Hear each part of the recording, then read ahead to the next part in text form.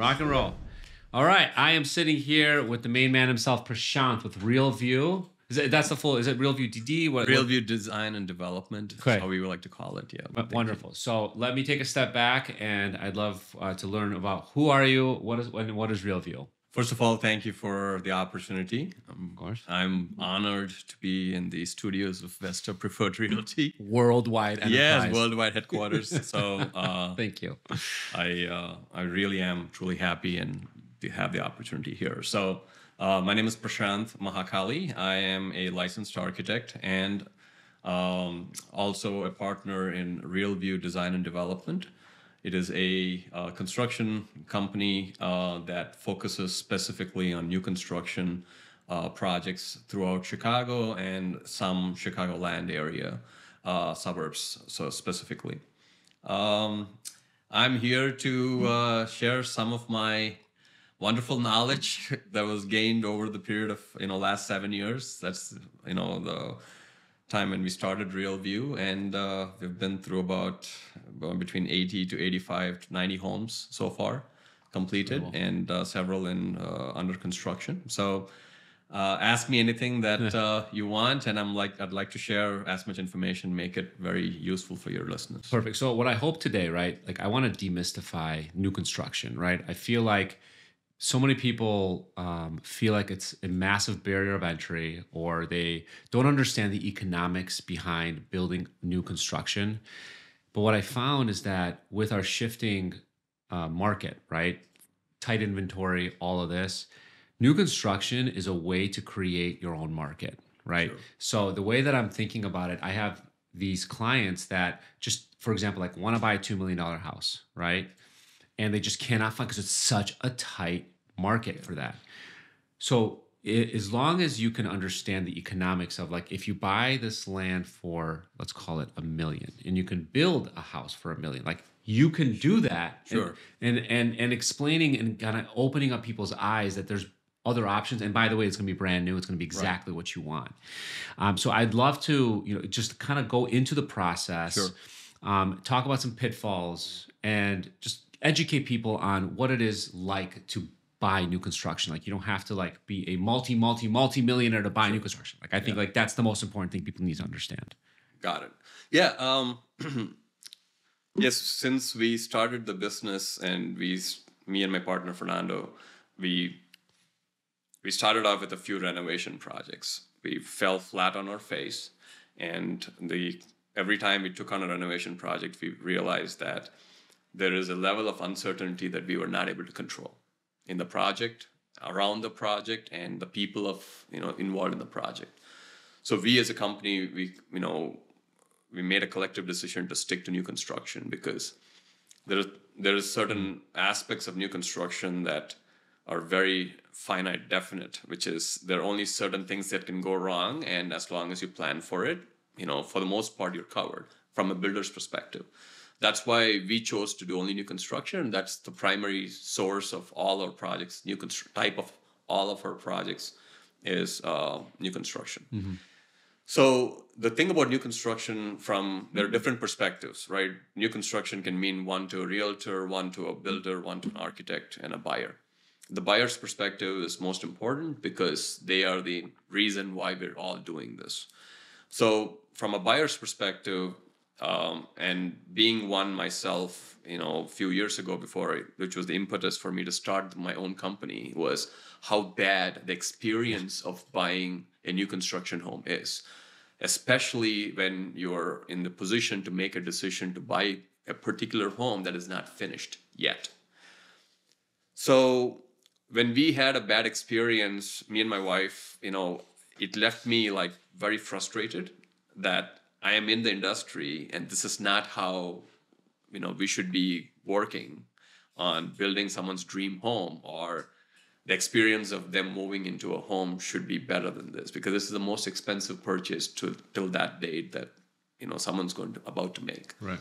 So first thing, new construction, fully ready, is the best product type that is available. When you walk through it, it's fully finished. Right. You buy it, you feel happy, nothing's going to break, or it's kind of protected, right? That's the best project type. So if you can get to that project type, it's great. The second best is it's almost done, and you get to have the fun of picking out a few custom finishes, right? But you have to value your own time. A lot of people who want to do new construction but are kind of skeptical of it was they don't value or know the value of their own time. Like me and my wife, we built our own home during the pandemic. It was a very stressful process for someone like me in the industry, being the builder myself. The amount of decisions that you have to make over and over and reevaluate, question it, redo them, it's just a lot, right? And my wife is an attorney. I'm an architect. We're billing at like super high hourly rates for our clients. You don't even consider that time you're spending, right? That could easily add to like thousands and thousands of dollars that you could be doing something else. So if you have to be honest with how much time you have towards when you're considering a new construction project. Last but not the least, there is the granddaddy of all. I want to get a custom home. Yeah. That really is very time intensive and probably the most, challenging for everybody involved, unless you're working with someone who has a process that they can lead you into and lead you out of into a new home, right?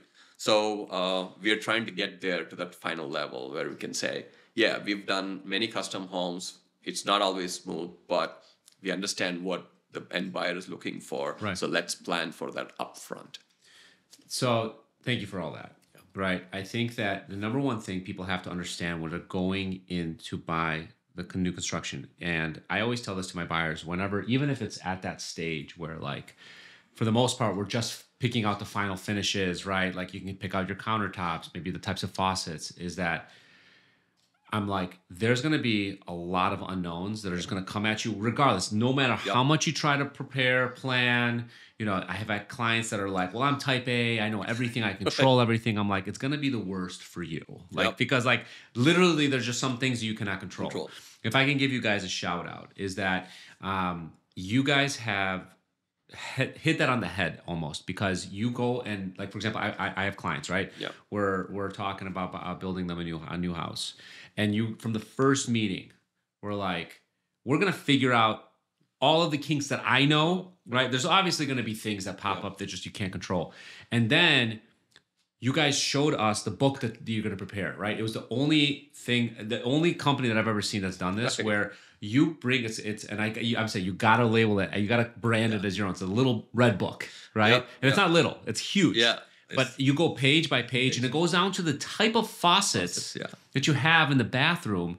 And you have people be like, you go page by page. Okay, in this room, you're going to have this type of finish and this. Yes? Okay, great. Because that's where people mess up, is that, you just like, well, I just want a house. It's like, I understand that, but the intricate details, room by room, all the way to the types of lights that you can have, to the types of finishes on the floor, everything that... If you don't know from the beginning, it all like starts to come at you all at once. And then it's like, oh my God, I'm sweating. And then people get frustrated. And then they get mad at you because they weren't planning it properly or accordingly. And now they're frustrated. So, they're always pointing at us because we're the ones that always, it's our fault, right? There needs to be somebody, right? First of all, thank you. It's great to be acknowledged because, we don't end up showing our process enough for people to understand the effort it goes through to build every one of these homes. So the red book that you were mentioning is basically, at any point of time, it's like a project manual. It has drawings and specifications of everything that goes inside our home.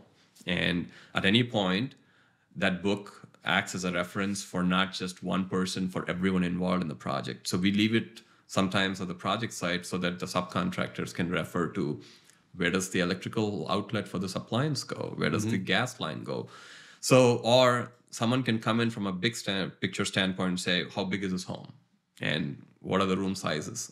So that one book covers and defeats the need for like emails and text messages. And we were doing that. Hey, can you send me this? What is the dimension? Yeah.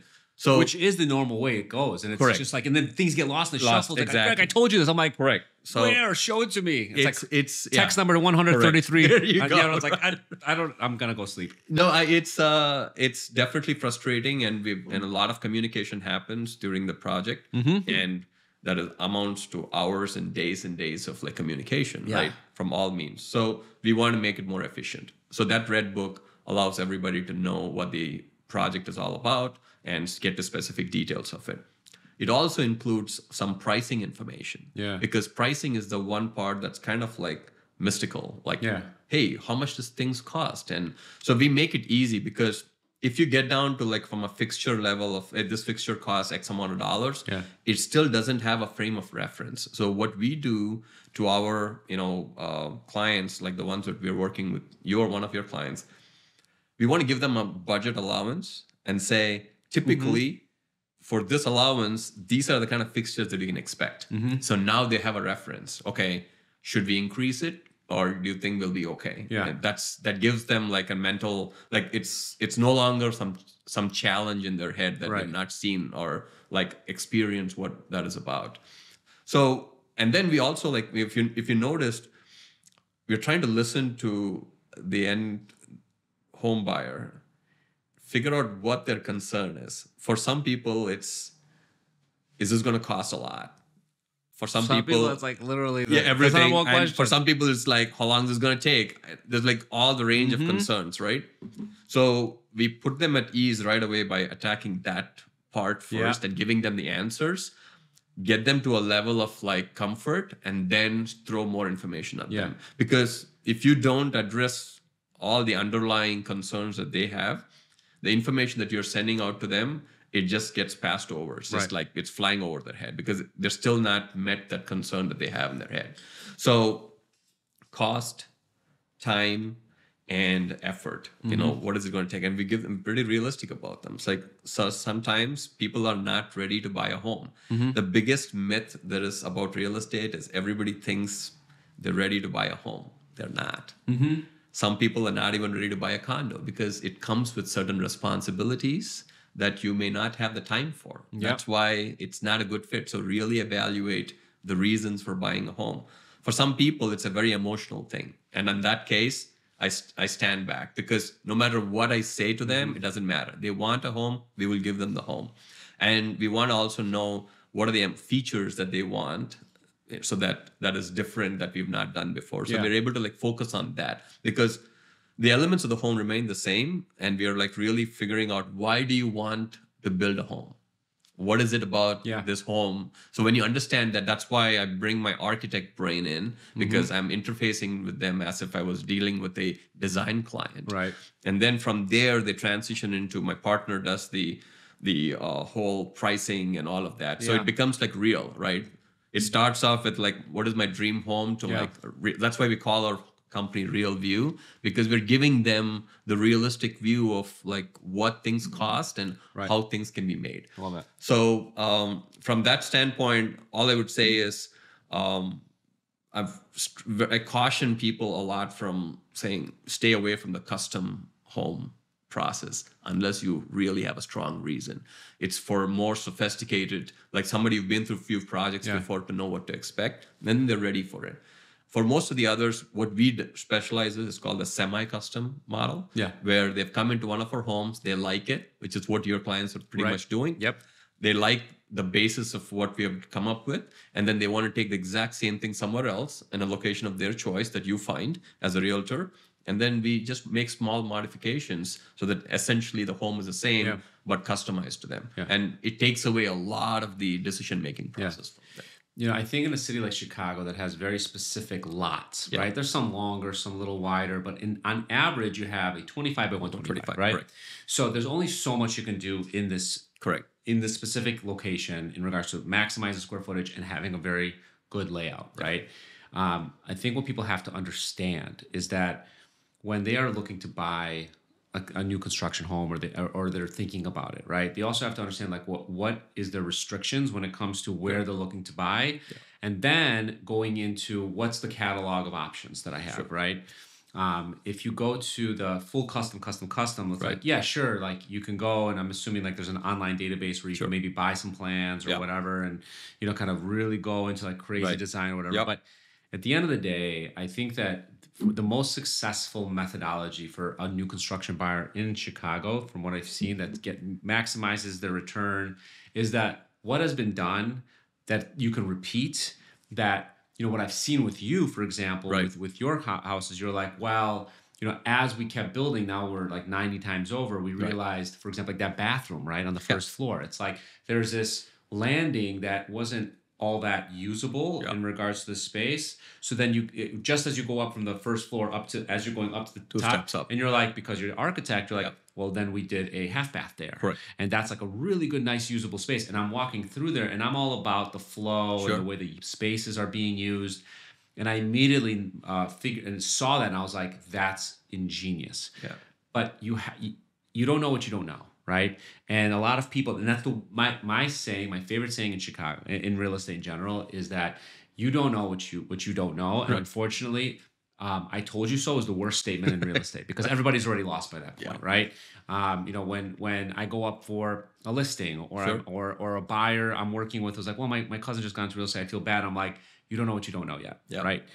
And when I tell you I told you so because you Yeah. overpaid on this house, or you had a terrible experience, when I said I told you so, it doesn't feel good to me. Yep. You're pissed because you Right. don't want to hear it, and everybody. It's the same thing with new construction. It's like, they have to understand the whole process, the flow, but also the builder that they Yep. are using has to know what they're building and where. You can't just, that's why my number one question whenever I talk to new builders is like, what is your catalog? And if they're like, well, I've built one or two houses, I'm like, that's not enough. That's nowhere near enough. Yeah. Like, I need to know that you have the experience, Yeah. because the less experience that the builder has, You the have more to- the more it experience works. I have to have, and I ain't no builder, Right. I get it. And so from there are different builders, obviously, in Chicago. So Yeah. many of them. Most of them. I mean, I give a good rap for all of them, only because I've seen the best builders. I've walked to the job sites, and I have good Yeah. relationship with a lot of them. Our goal is always try to be the best builder we can be and exceed the expectations, Yeah. right? From a customer service standpoint. And what happens is their builder could be good, but their expectations of the clients or the home buyers were not conveyed upfront to them. Yes. And there is a mismatch. So the builder thinks I have to build the best home possible with the best finishes.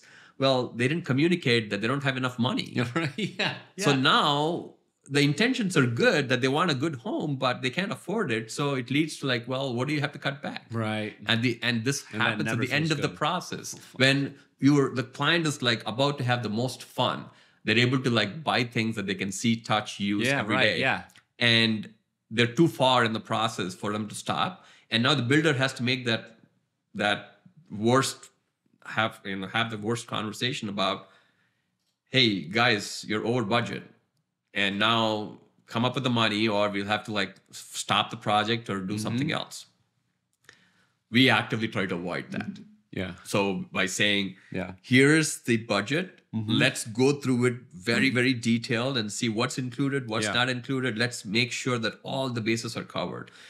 And we'll also include the contingency with the healthy amount, so that if in case stuff happens, you have that money for your own, Yeah. change of mind decisions, and they can be paid for from the contingency. Yeah. So a lot of these things are expectations. Yeah. So the expectations are not fully met for some reason, because there's not enough of a communication Yeah. up front and through the process, basically. So I say we excel at communication, or we try to, only because we found that the worst of mistakes can be avoided with the Yeah. simplest of conversations, right? So I think I've stressed that a lot, because that's one thing the industry is kind of lagging behind, is their level and efficiency of communication, which we are trying to like change, hopefully for the better. Yeah, I think our industry is never going to get there with communication. Ever since day one of this business, my whole like, everybody's been patting me on my back. All these clients are like, "Man, you communicate so well." I'm like, that's literally like the baseline of success in any sort of sales. But I've been, for my entire career, has always been like, "Man, you're so good at communicating." I'm like, Thanks. Yeah. But I just literally answer my phone and I Yeah, talk and I that's- have very clear conversations, transparency. But unfortunately, that is the truth. Yeah. That communication is just an issue. Let's go to budgeting, right? Sure. Because I think a lot of people that are interested in buying new construction also they just don't know what they don't know in regards to cost, right? Right. Can you build a new construction home in Chicago underneath, like all in? Can you be in for less than $1 million? Do you think? I think I absolutely. First of all, Without with land buy. with land, it depends. So we have, you know about our process. We have 3 different models, like a small, medium, large, right? The smallest home is 3,000 square feet, including the basement square footage. The medium is about 35 to 3,600, Yeah. and the large is 4,200 square feet. So depending on which location as a developer, also, we decide to deploy one model versus the other because it makes financial sense and from a comparable perspective as well. We used to regularly sell homes for like 750, 800, right? I didn't know that. Yeah, like I was also like, we were also the top builders in Humboldt Park in 2021, I believe. We sold like, we bought, designed, built, and sold so many homes that it was a common play. And now Humboldt Park is especially difficult because they have these ordinance where they're trying to discourage people from building single family homes. And there were very, very specific streets and sides of streets that you can build because of these ordinances. And I figured out as the architect which blocks they were. And I was able to like capitalize on that information and go in and buy land at like pretty cheap. And we bought land for $150,000. Wow. Less than sub 200,000. It's like almost impossible to think of right now, right? And we changed the block. Yeah. Previously, nobody would envision a new construction home there. Now, their new construction, it uplifted the values of everybody in the block. Right. So I feel it is possible. You have to be realistic with location. Yeah. So where you are sourcing your land from and how much you pay for the land.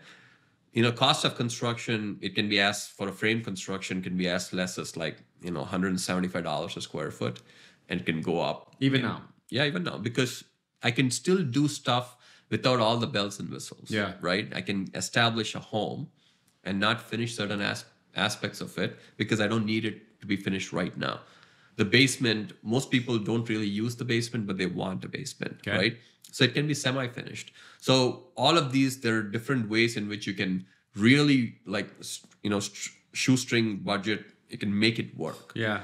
But then most people want everything finished, and that's when there is an expectation, right? Okay. So what are you expecting to build for under $1 million? What does that expectation look like? Based on that, I feel like, depending on some locations and some neighborhoods within the city, you definitely can achieve, that price point, be under the price point. Now, when it comes to liquidity that somebody should have come ready for, right? You typically, if you're not buying this thing cash, right, you need about 20% for the total project cost, right? Because you go to a bank and they're going to give you the new construction budget where it's like, let's say it's just to keep it simple, $100,000 for the land, $900,000 for the build. So that's $1 million. So as a buyer, you should be ready for down payment of about $200,000. Is that right? I would go a little bit more. So 25%. 25, okay. So if the down payment is, let's say 20%, you would budget for 25. Right. Because you need to have some liquid cash with you just in case of something comes up. Right. Always contingency, like in every situation that involves some kind of construction. So I would say, number one, talk to your first line of defense is a very good lender. Yeah. Because the lender basically will tell you whether you're truly prepared for this project or not from a financial perspective. And that's the most important one. Right. From that point, you get pre-qualified. And then once you get pre-qualified, you're looking around from a realtor, someone like you, to kind of help them find a land. Yeah.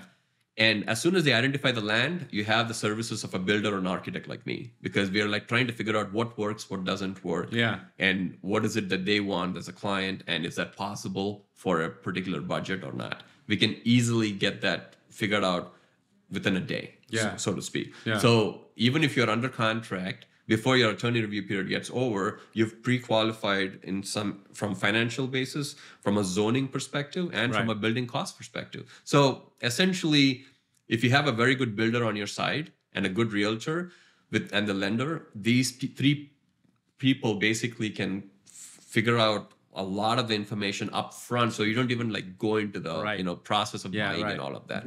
Once that process is like figured out and you feel comfortable, the next step is permits and getting hard numbers from the builder and going to the actual construction itself. Timeline from demo, not even like, let's call it Contract. From like contract to, let's say that same day you can start pulling for permits. From like that start to I'm moving in and popping bottles with Prashanth. When is that? I always tell this to all my realtor friends, because call me as an architect as soon as you identified a property, even before you go under contract. Right. Because I can save you a lot of time and make you look good, right? So from my perspective, it starts when the land is buildable.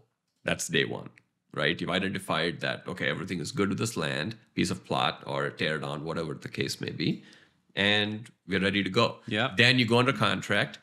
When you go under contract, you also write in the contract that you would be applying for building permits while under contract.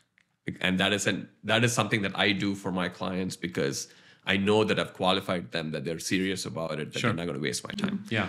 So I go through the permit process while they're in contract, so they're not waiting after they've closed on it and then waiting for X number. In the city of Chicago, you cannot apply for a building permit if you're not the owner. You cannot get a building permit for a project if you're not the legal owner of the property. Why? The city also does a debt check on you, revenue if you owe. So right there, it'll stop the process. So what I say is we get as far as we can, and then we stop right there, close, and then finish the permit process, which could be a week or two after that. Once you start, from that point onward, we've been averaging between 9 to 10 months. Which is incredible. Yeah. So because we have a process, right? Yeah. And everything follows a process. And we're building the similar homes everywhere. So all our workers know what to expect, what to do. So just for the sake of argument, I would say allow yourself a good 12 months, which is typically what the loan terms are. And then you try to be done much before then. Yeah. So we tell our clients 12 months, but then we're going to try and get it done in 10. And if we come less than that, they're like super thrilled. So you need liquidity. Yeah. You need time, right? You need a good team. Like those are kind of like your three solid things. And then the mindset, right? Of understanding what you're getting yourself into. Correct. One thing I'm extremely excited about with our project is that process from once the current tenants move out to when they trust.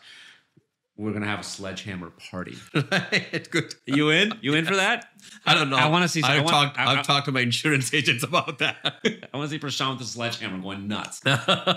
Finally, just getting all of that aggression out. Sure. You're too nice and smiley. I gotta get you angry. No, I don't know about that. The only person I get angry about is myself, and nobody ever sees it. But that's good. That's good. I'll join the party. No, good. Party. Yeah. So how have you seen because you've been building for 7 years. Yeah. How have you seen trends change and the overall new construction? Like, how did the pandemic affect you? Like, I'd love to hear about, the way that just like behavioral in buying new construction has changed. So people want open spaces. That's what the pandemic really shifted the real estate industry from people who were previously condo buyers turned into single family home buyers. And I feel like that's one of the biggest reasons why the pandemic shifted real estate in a big way.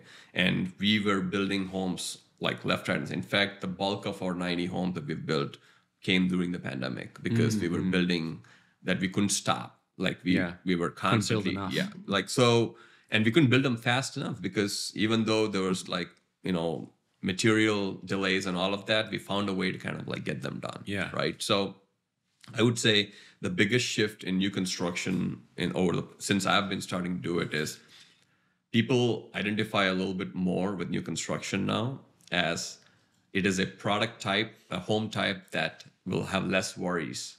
I don't have to worry about it because the last thing you want to do is pay all this enormous sums of money and then come and find a problem inside our house, right? We actively try to mitigate that by going the extra step and say, hey, it's time to change your furnace filters. Yeah, right. Because that's the one thing that everybody forgets. Yeah, right. Yeah. 3 months into the home because they're all excited.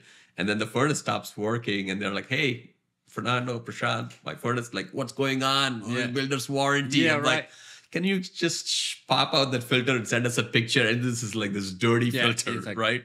So I'm like, choked. okay, we'll come and take care of it for you. Don't worry about it. But, you know, we try to make things as simple as changing the filter, right?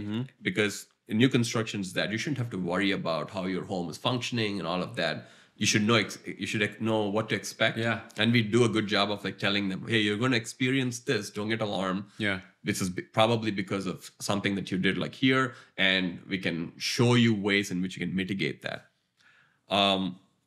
Sometimes, in spite of that, mistakes do happen. Things don't work. We do a good job of going and fixing them right away. Yeah. Sometimes there's an emergency for no fault of ours, but it is still an emergency. We still go and fix it because we are there. We don't want our product to, you know, be looked at as negative, right? In someone's home. So all of these things make new construction a much superior product. Yeah. And it has been exacerbated by the fact that during the pandemic, people wanted large spaces. So we are able to fit them into single family home lots, regardless of the size of the home. So that's what we've been doing. And that's why we're sticking to this model. I feel like it works. That if you have the budget for it, definitely consider the new construction home as opposed to a renovated home. Well, I mean, just going back to my point before is like, you can, like I've had buyers that I've been searching with for years at this point, 2 years, 3 years. And I'm like, how much longer are you, like, you obviously are able to wait. So like, if you can give me another 12 months, I can get you into a single family home, brand new construction, right? Like those are the kind of conversations where people are just like, create your own market, create your like, and it's like, it's really eye-opening to people where they're like, it's not even an option that they had before, which, you know, is shocking to me. But also it's like, it's pseudo education on brokers' end as well, right? Absolutely. And I think that like anything else, it's a segment of real estate that not a lot of like brokers that don't, like, when we just natural human instinct is like, if we don't know something or we shy away from it and we don't think of it as an option, right? Yeah. Short sales is a great example for, you know, when the whole market was going up and down, but some realtors that were great at it, they killed it, right? So, and then I still remember my first short sale deal, and I called some people, and then I was like, oh, this isn't so bad. And it's just a matter of timing, and this is how you negotiate. And then it's like, boom, like a whole new skill set. After you're done with the first one, you feel like you guys should do that. You guys should do some, like, you know, educational, like with brokers, just to kind of, because it'll almost help you with your like I've been doing this. I enjoy these conversations because it's bringing two related professions together. Yeah, that's true. Two related professionals together. And from my standpoint, like, for example, just as a, you know, as a piece of knowledge right now that everybody should know, the city of Chicago and the state of Illinois energy codes have changed. So now the entire home has to be spray foamed. Okay. You cannot use regular fiberglass insulation. Yeah. So I have found that out recently because the city has started enforcing that particular section of the Illinois state code in the city of Chicago. Even though it's not really like inspected for, on the plans we have to show double the insulation was what previously was required. So you can no longer stuff regular fiberglass insulation in between the studs and comply with code. Now you have to spray foam. Now that is going to lead to, well, a cost conversation, but it's going to make their home so much more efficient, that they're going to eventually save money, but we also have to like look at how the home is breathing. So we have to like accommodate for that by adding fresh air intakes, which means the home's always getting a supply of fresh air in spite of the home being closed from a window and a door perspective. But otherwise, the home is not breathing. So you want to make sure that those will become the standard. Besides the furnace, you have a box called an HRV, or, you know, it's an energy basic. It recovers the energy, right? This is just a small box. What it does is it takes the bad air from the furnace, filters it, or takes it out of the house, and then it takes the fresh air from the outside, filters it, and feeds it into the furnace. So there's always a fresh air. And it's a small box. It just hung on the ceiling. Those will become the norm. You will start looking at homes in the next few years. You're going to see a furnace and you're going to see this box, which is the energy recovery ventilator, right? So you as a realtor are going to pay attention because now it's become the norm. It's no longer an option that you can have new construction. So that is how there's going to be a fundamental shift in the way realtors perceive new construction. Yeah. And not just like regular renovation projects, but specifically new construction, because the rules apply are more stringent for new construction as opposed to renovation. Of course. So that's why it's going to become even more desirable project type or a home type for people to go buy into, because they don't need to worry about being future, whether they're going to be, their house is going to be efficient enough and all of that. All of that is met automatically. Have you guys thought about all of the energy efficiency style housing, right? Where it comes to like solar panels and all of the stuff that's like, preparing for climate change and all of that. Like, how do you guys hedge your projects for the world of the future? So I'm very opinionated about this, and sometimes it's not the best, because climate change is fake. No, I would not. I wouldn't go that far. But no, I do believe climate change is real, and we have to do some. Each individual has to do their part, right? Yep. As an architect, I kind of differ a little bit, because everybody talks about going green, but they don't talk about what the cost of going green. Right. Yeah. Exactly. Yes. And there is, at a fundamental level, you change your light bulbs, you're green, right? Because your LED light bulbs are more efficient and they, draw less power. Yes. So you're still green, but you have to determine what is the balance that is right for you based on your financial ability. The going green might look different for someone who doesn't have the resources. Yeah, right. And the going green might look for someone as solar panels as being a luxury, right? Because and they may have the money, but their house is not supportive of the weight required for the structural components required for supporting the solar panel. So it is a case by case basis. In a new construction, our structure is prepared for handling solar panels. And what we also do is we give them the option of, we'll run a conduit from the panel all the way to the roof. And that way it's solar ready. You don't need to ever come back later and poke holes around the home and all that. You want to give them the option of educating them, but leaving them to make the choice. Do you want to do this right now, or do you want to be ready for it? Sometimes they may say, no, I don't want to do it at all. And that shows like a little bit of a failure on our professionals' part, that we have not conveyed them enough the importance and the urgency of the energy upgrades. Because you're not asking them to do the energy upgrades, you're asking them to be prepared for it. And that's a big difference. So as a realtor and as an architect and as a builder, it is our duty to kind of convey and kind of like really convey the importance of being prepared for these energy changes and the efficiency changes, versus forcing something upon them with a bill. Right? So that's the difference. I feel like that communication is not quite balanced and nuanced yet. But I feel like until the economic impact is truly beneficial to their pocketbook, they're not going to shift over. It's just, I feel like 100%. Right? Like they're not going to make that. They probably will even question, why are you forcing me to put this conduit to the roof? I'm never going to do solar panels. Right. Then you say, by doing this and being solar ready, when come time to sell your home, and when I say in the MLS solar ready home, it's going to determine your home is going to stand out better than a competitor's home. That could hopefully change their mind a little bit, kind of see, like, our goal is to educate. We can never force people to do. At the end of the day, we can only give our best advice and then hope that the home buyers or your clients are listening to you, right? Yeah, right. And make the right decisions. But I feel like we owe it to them to just okay, just change your light bulbs. Yeah. Let's just start there. That's just change your light bulbs, and that's a good start. Yeah. And let them you want to inspire them to go do the right thing and to recycle. People don't like being lectured. That's the part. Right. I can't be like this green god and go tell them I'm the architect, go do this. Yeah, right. They're all like, who are you? I mean, there was a trend though, like in the South Side at least, Yeah. like Brownsville. There was like the whole green trend. It's like you don't really hear about it, which is upsetting because it was like I was like, oh, this is great. Like it's kind of becoming a thing. But I bet the economics just didn't work out. So there is the greenwashing movement, which is basically throwing a bunch of stuff on top of the building and everything, and then say it's green.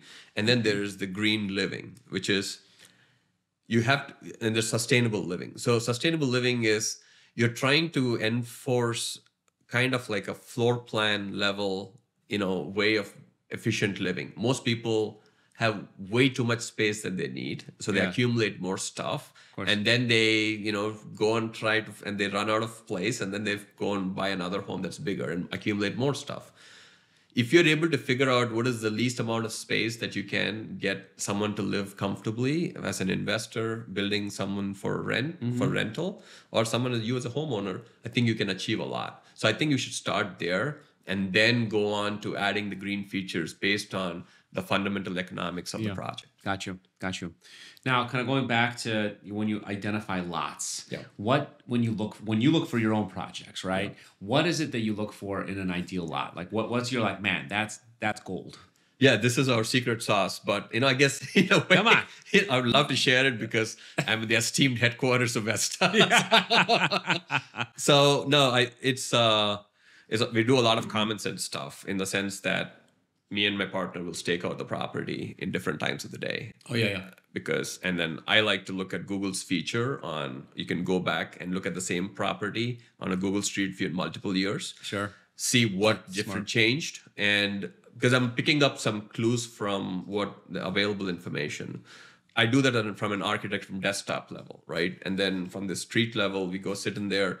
We're looking for stuff. What is happening? How are people moving around the property? And are there people who are loud? And because we are evaluating for a financial, project as opposed to just a building project. Right.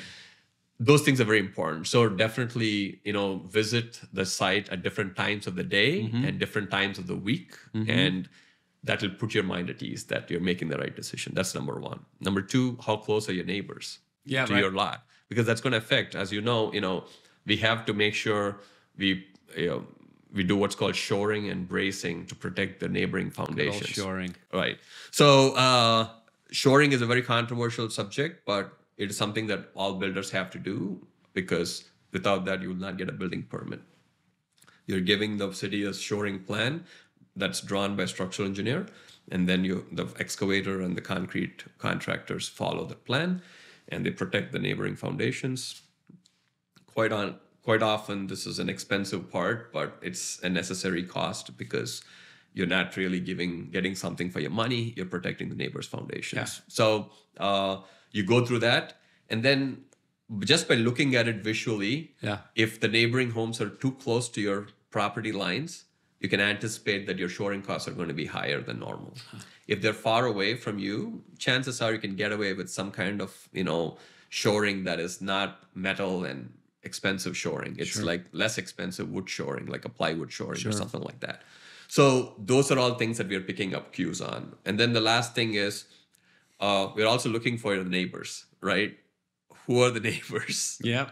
Are they going to be tough on us as a builder? Oh, sure. Because, we just going to, just stand around there, automatically they'll come out and they'll talk to us. Oh, what are you guys doing? Yeah, and right. That's usually a good sign for us because they're watching out for you, right? Right. And we just tell them, hey, we're considering buying the property. Do you have any? And they give us a lot of information. Yeah. Oh, don't you know about this? And they start because people love to talk, right? Yeah, right. And we're also checking for hazardous substances like asbestos and, lead and all that if we can from a visual perspective. If the home is a tear down and it's like it's a very old, you can expect that you can spend between $11,000 to $15,000 in hazardous material remediation. Sure. So you add that to part of your contract as well, and say if these materials are found, you would give us a credit for X amount of dollars. Sure, got it. Because then you don't want to get stuck with the bill later on. So those are all the things that we're looking for from a very strategic point for a basis. From a zoning perspective, we look at what is the zoning district, how much can you build, what are we building, who are the comps, and all of that. And then from a permit perspective, we're looking for are we doing the highest and best here?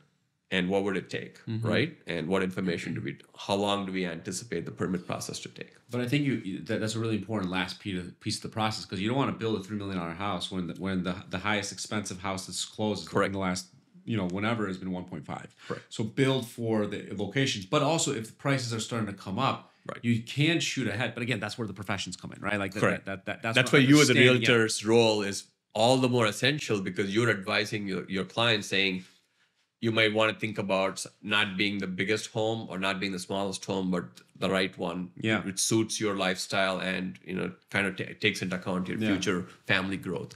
So, however, there is a case to be made in certain neighborhoods to build the biggest home where the prices are already very expensive. They're like all the homes that are being built are the biggest homes. Yeah. You want to match them. You don't want to go there and build the smallest home, because you will suffer financially. Right. So that's why the realtor's role is especially important, because they can help kind of shape the initial direction of the project.